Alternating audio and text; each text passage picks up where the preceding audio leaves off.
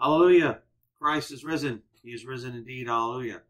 Prayer today for our nation.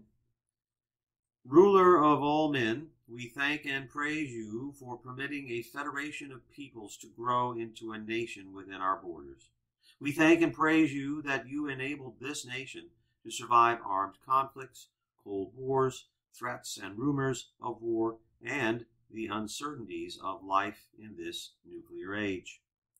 We pray you to make this nation a haven for refugees, for the persecuted, and for displaced. We pray that you would urge men in our nation to pursue always and search for human freedoms.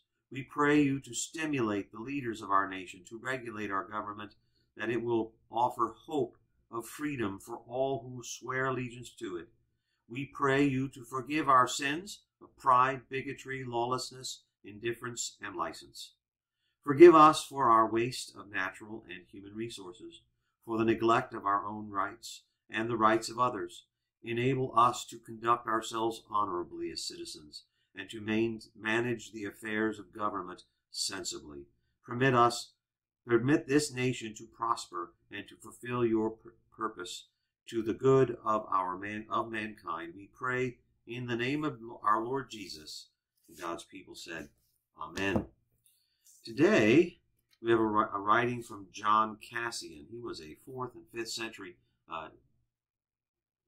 Christian Catholic. There was only one Christian church in the 4th and 5th century. An ascetic, someone who eschewed things of wealth and those sorts of things. He writes, St. Paul writes to the church in Corinth, the Jews seek signs and the Greeks ask for wisdom. But we preach Christ crucified to the Jews, a stumbling block to the Gentiles, foolishness.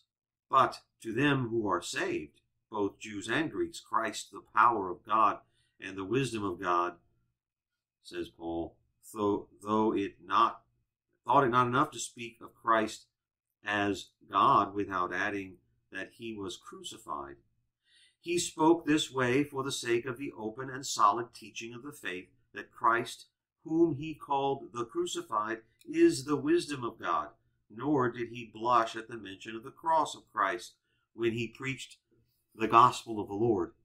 And though it was a stumbling block to Jews and foolishness to the Gentiles to hear of God as born, God as bodily formed, God suffering, God crucified, yet he did not weaken the force of his pious utterance because of the wickedness of the offense of the Jews, nor did it lessen the vigor of his faith because of the unbelief or foolishness of others. Rather, he openly, persistently, and boldly proclaimed that he whom a mother had borne, whom men had slain, the spear had pierced, the cross had stretched, was the power and the wisdom of God.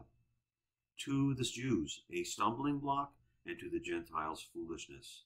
But still, that which was to some a stumbling block and foolishness was to others the power and wisdom of God. Thus the words of John Cassian. Our prayer for today.